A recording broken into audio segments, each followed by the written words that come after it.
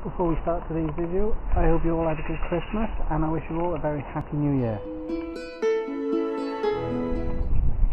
Morning folks, how are we doing?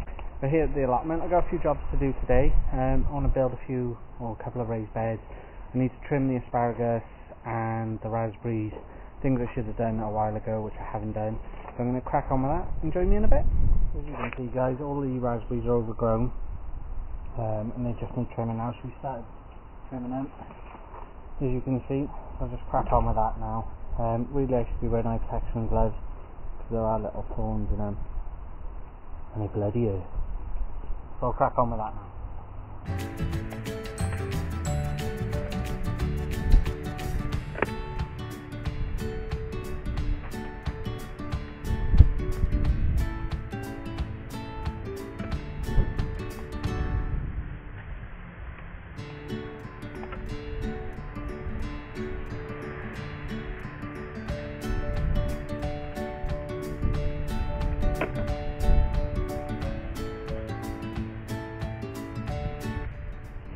Again guys, down in the south it's been cold but it hasn't been too bad.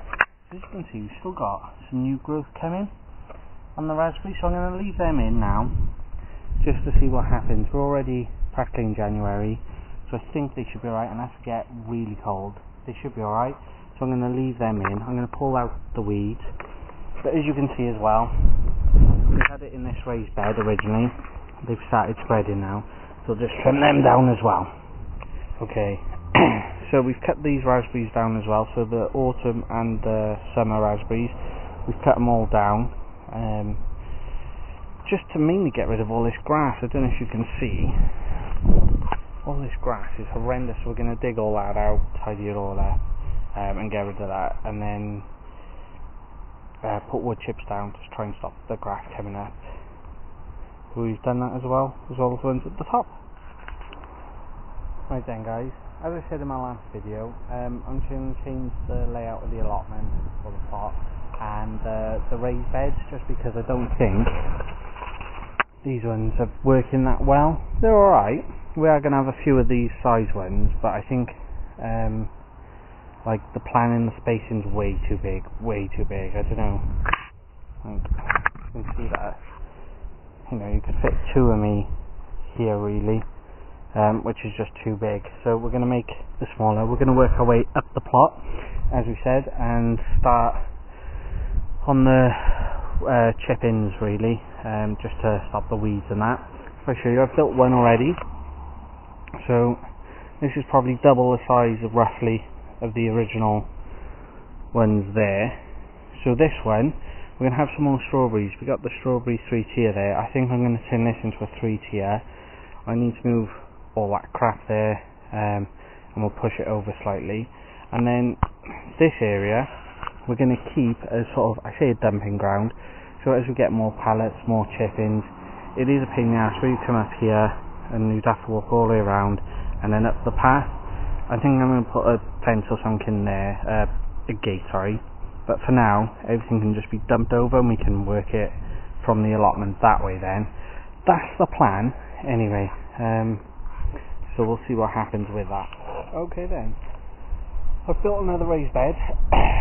It's amazing how much of a slant this plot is on. I forget how much, and hopefully you'll be able to see it now. But we've built the next raised bed, so as you can see it's quite a bit bigger than, well, it's double the size really.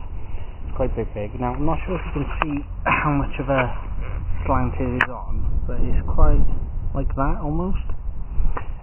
So we'll need to sort that out, but they all need painting and stuff first, which we need a dry day for, so we'll wait for them to dry out before we start filling them and all that sort of stuff. So that's the next one, and then in theory we will have another one right here, which I might try and build today. As you can see, I took the one that the parsnips were in last year, I've taken that apart, so we'll shift some of this soil out. And we'll build another one here, so we'll probably take that one apart now and we'll keep going from there. Okay, so we've got two raised beds. Obviously they're not in their final position, but we've got two of them made. So I'm envisaging the bottom part of the allotment, or this bit anyway, will look like this. So like I said, we'll make that into a 3-tier strawberry bed probably, and then might have some more fruit in these. We got our raspberries at the side, which we've got plenty of, so I'm not sure what fruit we'll put in these. Maybe some blueberries. I'll have a little look and a little think and see what the wife wants as well, and we'll go from there really. But yeah, so they're the 2 new beds. Obviously we need to push them back slightly, close the gaps because that is too big, and obviously level it all out, but that'll come later. And then obviously we'll work our way as we get more chip-ins. I need to get more pallets. I know I've got these ones, but I've got a plan for them. But as we get more chip-ins and pallets, we'll work our way up the allotment, and eventually the greenhouse will go on top of there, as I've explained, blah blah blah, boring you now. The grass we've dug up from here. Bloody grass, I hate the stuff. Grass. Why is it, whenever you don't want it to grow, it'll grow, and whenever you do want it to grow, like your lawn, it's rubbish? Anyone answer me that? I'll be grateful. The other thing, as I said earlier, we've chopped off the bits for that, so here they all are, and eventually we'll chop all these up and either chuck them in the composter or we'll just use it as chippings as well, just for the ground. The other thing I've done today, which I thought I'd show you, is the fig tree is growing. Some of these lower branches were in our way in terms of getting around, coming around here to the composter and things like that. So I trimmed all them down, and hopefully I should put more growth into the rest of the plant or the tree. But what we've done, we're going to try espaliering it so that it comes from here. As you can see, we've tied it to 2 posts for now. Thanks to the mother-in-law with some old stockings, or tights, should I say. So this one we're going to have possibly growing up the tree line, and then this one we want to come to that corner, and we're going to use that then to go along the fence.